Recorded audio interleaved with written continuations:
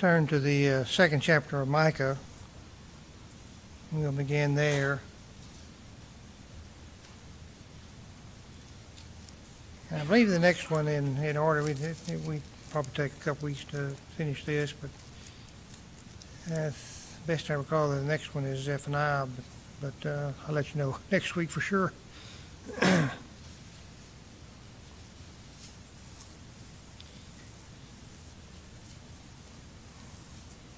As I said last week, Micah is a little different from the others. He is more a combination of sternness and compassion, and it had some of the most sublime comments in his book anywhere that you can find in the Bible.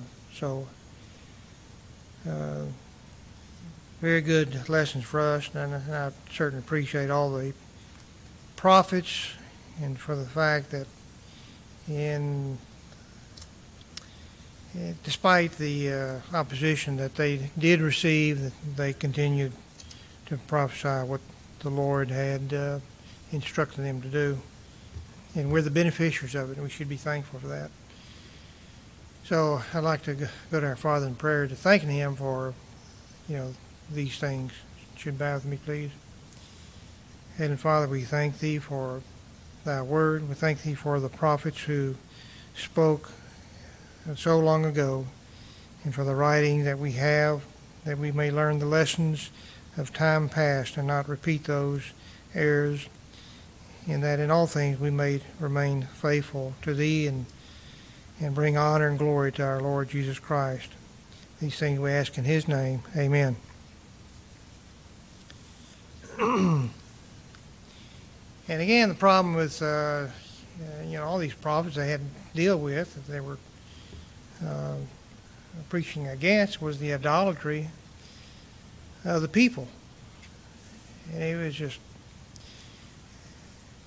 I think we have an idolatry today, but it's kind of a different kind. We don't, as far as I know, we don't have wooden images, and we don't worship calves. Though I remember a calf back on the farm I really didn't like, but liked it even better after it was in the freezer. But we don't have that here today. Maybe other parts of the world, but we don't have that here today. But still, there are many things that become our gods that we worship instead of the true living God. So in that sense, we still have idolatry today. We have things, material things, that have taken the place of God Almighty. So it says here in chapter 2, "Woe to those who devise iniquity and work out evil in their beds. At morning light they practice it, because it is in their power of their hand." Now these people, so evil that, they just, I don't know if they stayed awake at night in their beds thinking about what they can do, or they dreamed about it, but it was just a continual planning to do evil. And they'd go to bed at night thinking, well, how can I, whatever it is, gain this material item, this land, or how can I gain material wealth through trading and this? How can I do that? And they just think about it. It consumed them. And they had the power to do it. They practice it in the morning light. When they get up, they practice what they devised during the night. And they had the ability to do it. There's probably a lot of people that would be more evil than what they are right now if they just had the power to do it. That's why I don't like giving politicians power, because they stay up at night thinking how they can practice evil. Anyway, they covet fields and take them by violence. Also houses and seize them, so they oppress a man in his house, a man and his inheritance. Now, when you take a man's house and inheritance, you can do that by force of arms, and maybe they did do that. But these people had legal power, and they could do it by exercise of the law, unjustly applied, of course, but they still could do that, and they did. Verse 3, therefore the Lord says, behold, against this family I'm devising disaster from which you cannot remove your necks. It's going to happen. It's going to happen. Nor shall you walk haughtily. When you have your neck in a yoke, you can't be haughty. For this is an evil time. It's going to be a bad time for you. In that day one shall take up a proverb against you and lament with a bitter lamentation, say, we are utterly destroyed. He has changed the heritage of my people. How he has removed it from me to a turncoat. He has divided our fields. And that's what's going to happen. Those heathen nations that come upon them are going to utterly destroy them. They're going to change the inheritance of the people. They're not going to inherit what they think is rightly theirs. And by the time that they do return from captivity, some of them never will, they don't know who owns what. In verse 5, therefore you shall have no one to determine boundaries by lot in the congregation of the Lord.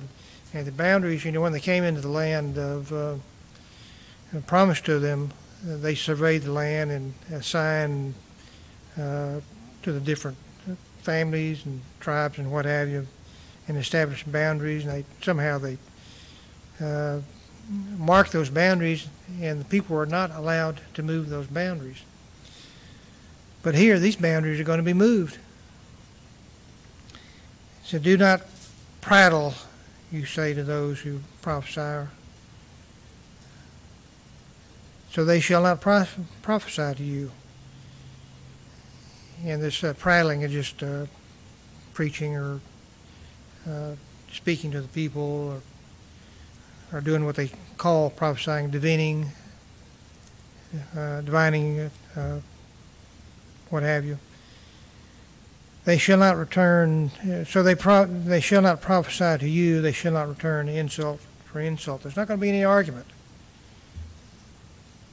There's no insult, and there's no counter-argument that can be offered.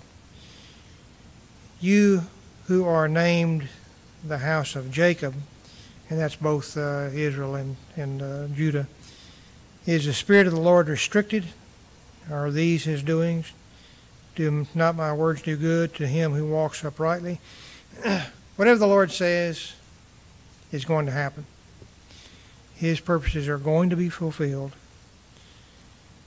And his words, if one follows those words, do good. They don't do evil. But you have to walk uprightly. Walk uprightly is a manner of conduct and belief and practice. In verse 8, lately my people have risen up as an enemy. You pull off the robe with a garment. The American Standard really is in terms of what's written, is probably a better translation than New King James, but you might think when they pull off the robe with a garment, they're just pulling off everything. They're not. They're pulling off the outer garment so that the inner garments, remember the inner garments, people consider that nude or naked when you just have the inner garment. So they pull off the robe with a garment from those who trust you. They pass by. And you think about in business transaction, there's got to be trust in business transaction. If there's no trust at all, you don't do business transactions. Now you say, well, we still have contracts and things like that. That's just the practical aspects of any sort of business transaction, because you want people to really understand what the obligations of each party happens to be. But here,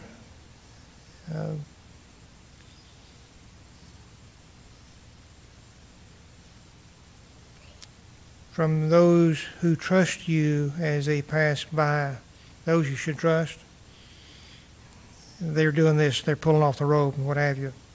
Like men return from war, they're pretty well tattered.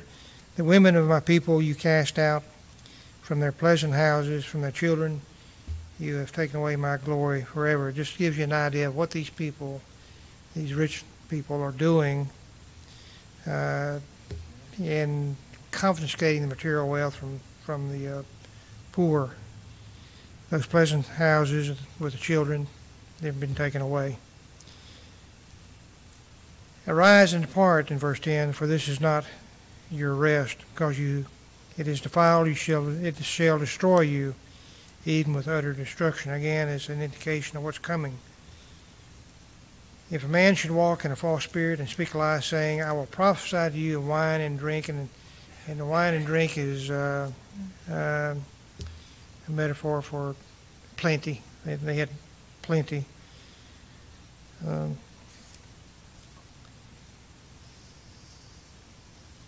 You see, even he would be the prattler of this people.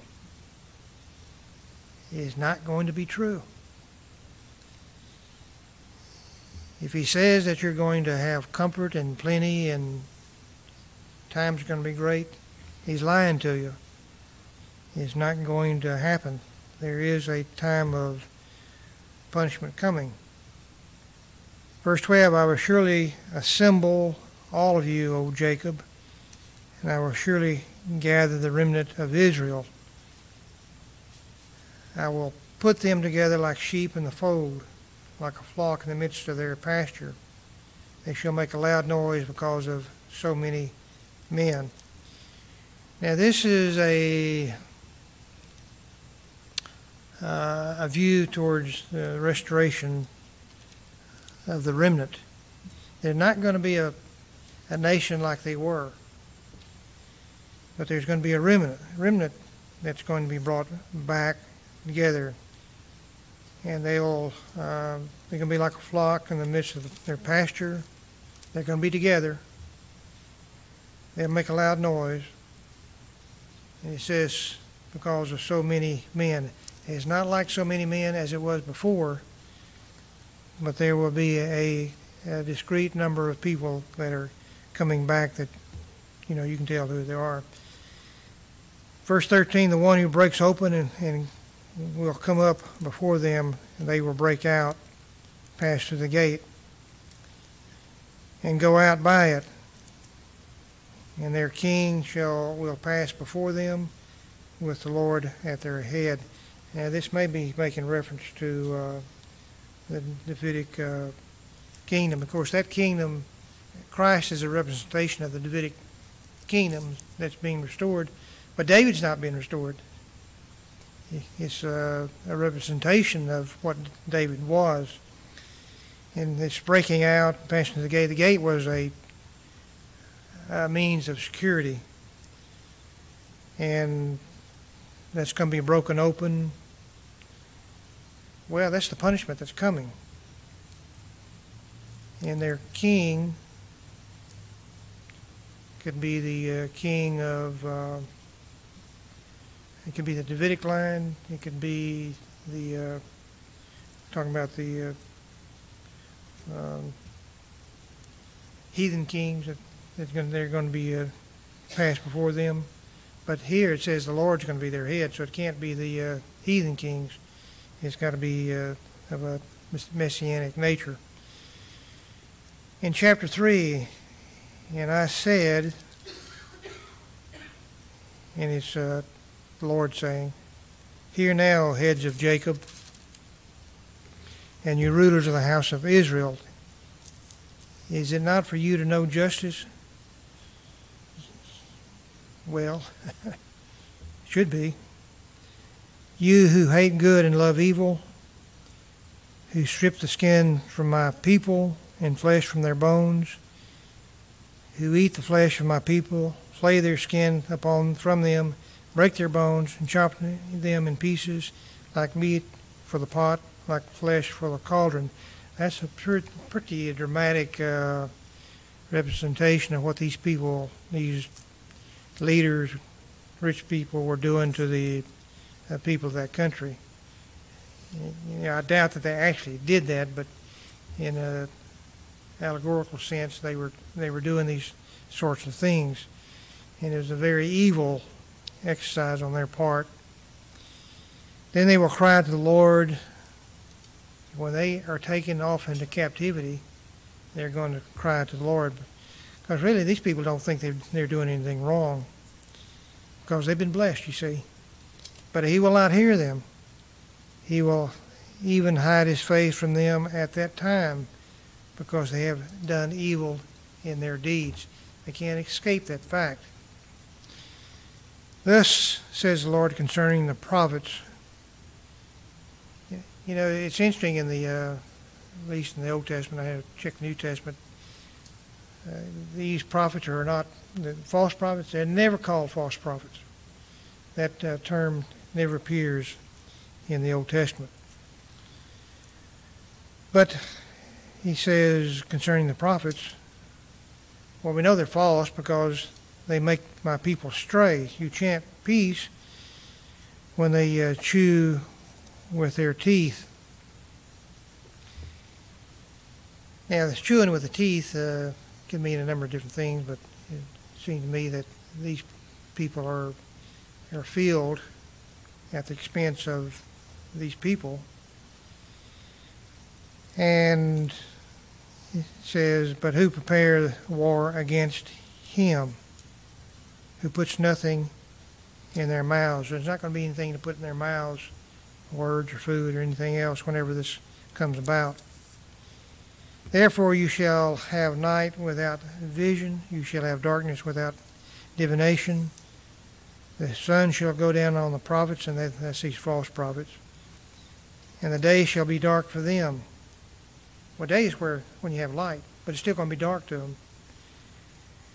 And they're going to have this being able to see things or proclaim things. Everything's going to be dark to them. They're not going to be able to prophesy at all. And they're going to have a night, visions, not necessarily coming at night, but you think of visions coming at night. They're going to have nights without vision. So the seer shall be, down verse 7, so the seer shall be ashamed. And seers is sort of another word for prophet. And the diviners abashed. Indeed, they shall all cover their lips, for there is no answer from God. When you cover your lips, you don't have anything to say. So they're not going to be able to say anything. They don't have anything to say. For there's no answer from God. They're waiting on the answer. It doesn't come, so they've got nothing to say. But in verse 8, but truly I am full of power by the Spirit of the Lord, and of justice and might, to declare to Jacob his transgression, and to Israel his sin. Jacob, again, is a word that's used for both the northern and southern kingdom, but Israel specifically, the northern kingdom. So they're both at fault. And it's the prophet that's full of power by the Spirit of the Lord. And he's exercising this authority by justice and might. And he's declaring, again, it comes from the Lord, he's declaring Jacob's transgression and Israel's sin. Now in verse 9, there's a little change here. Now hear this, you heads of the house of Jacob and rulers of the house of Israel, who abhor justice and pervert all equity, who build up Zion with bloodshed and Jerusalem with iniquity.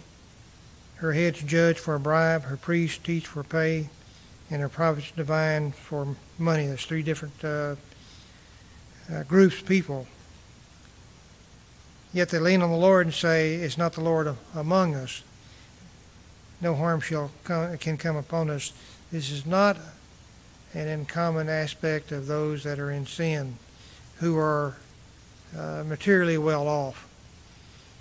They think that because they are materially well off, that God has blessed them, and they must be right. You don't get all this wealth and fortune if God's not on your side, right? But they do get it when God's not on their side, and God is not on their side. They've done all these things, And yet they say, is not the Lord among us? Therefore, in verse 12, therefore because of you, Zion shall be plowed like a field. Now, Zion is the mountain on which Jerusalem sits. It's got buildings on it, but they're going to be plowed like a field. So how can you plow a piece of land like a field when it's got buildings on it? The building's going to be torn down. Jerusalem shall become heaps of ruins. Because of that, you got a place to plow. And the mountain of the temple, like the bare hills of the forest. Now, forest, of course, we wouldn't think of it as bare, but it doesn't have any buildings on it. The forest doesn't have any buildings, so from that aspect, it's bare. Now, in chapter 4, we have the promise of the coming kingdom. You find this almost verbatim in Isaiah, the 2nd chapter. Now should come to pass in the latter days. Now the latter days, when are the latter days? It has to be referring to the establishment of the church, the new covenant. New covenant. That's going to be the latter days. That the mountain of the Lord's house shall be established on the top of the mountains. This is an area of prominence. It's going to stand out. And this is going to be established on the top of the mountains. Of course, not necessarily saying that mountain is Zion, but Zion is a mountain, but it's going to be so far above anything else. And shall be exalted above the hills, and people shall flow to it. Now, again, this doesn't mean that this is going to be confined to Jerusalem, even though we do read that in Luke 24th chapter that it's going to start from Jerusalem, but it's going to spread all over the world. So many peoples are going to flow to it, Gentiles and Jews. Many nations shall come and say, come, let us go up to the mountain of the Lord. This place of prominence is going to be the new covenant, the church. Come, let us go up to the mountain of the Lord and to the house of the God of Jacob. He will teach us his ways, and we shall walk in his paths. Indeed, from Jerusalem, these apostles and whatever, they're going to be teaching the new ways of this new covenant. And many people are going to walk in these paths. For out of Zion the law shall go forth. Now we've covered in class that we still have a law, and this law going forth is going to be the law of Christ. It's going to go forth out of Zion. And the word of the Lord from Jerusalem. And he shall judge between many peoples and rebuke strong nations afar off. That's the nature of the gospel. He will judge people where they are and in the condition that they find themselves. They shall beat their swords into plowshares and their spears into pruning hooks. This kingdom, this new thing that's going to be established on the mountains, is not going to be established by force of arms. It's not going to be a feature of the new kingdom, if you will. And it says, neither shall they learn war anymore. Well, of course we know that we've learned war anymore. I guess ever since human history, we've always had wars. And the establishment of the church or the new covenant did not cause wars to cease. But those that that are to be guided by this law that goes forth. War is not part of their way of thinking. Yes, they may be engaged in war, and they don't use war to expand the borders of this kingdom. It just doesn't happen. It has to be for the souls and conscience of men, a voluntary type of obedience. But in verse 4 it says, "But everyone shall sit under his vine and under his fig tree." Again, this is a euphemism, if you will, or an imagery of security, safety, peace. And it's used in a number of different places. "And no one shall make them afraid." Well, sometimes, even Christians are afraid. There's no doubt. But it's the security that you have in Christ and the knowledge that you have that as long as you're faithful to Christ, you do not need to be afraid of the scourge of sin. Yes, you may suffer physically, but you're not going to be afraid from a spiritual perspective. "For the mouth of the Lord of hosts has spoken, for all people walk each in the name of his God."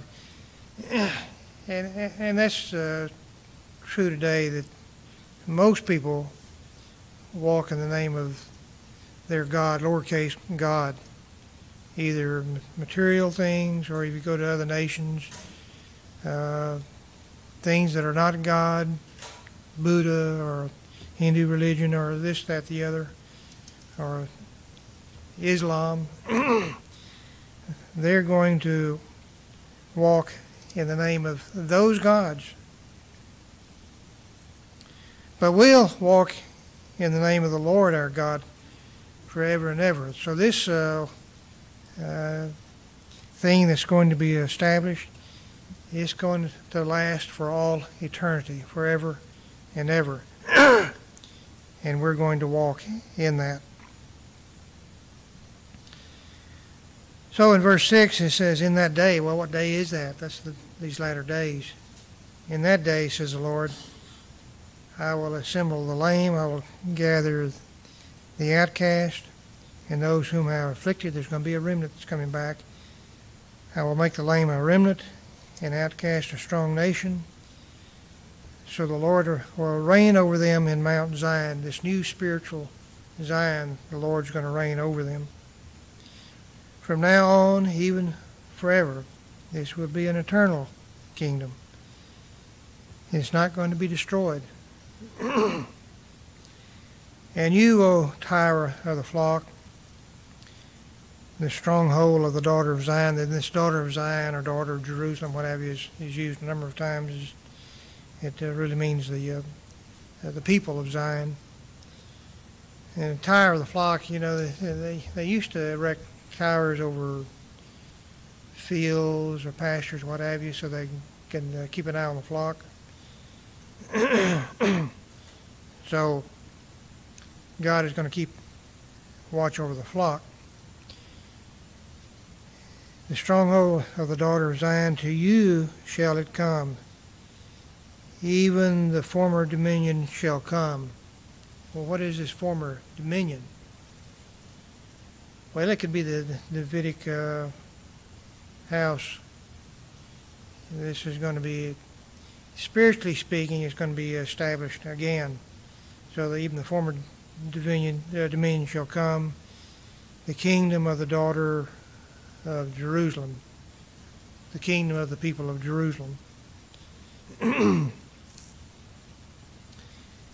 why do you cry aloud? Is there no king in your midst? Has your counselor perished?" Well, they don't have a king in their midst, so they're crying aloud. They don't have a counselor anymore. It's gone. "For pangs have seized you like a woman in labor." And we're going to have to stay in labor until next week.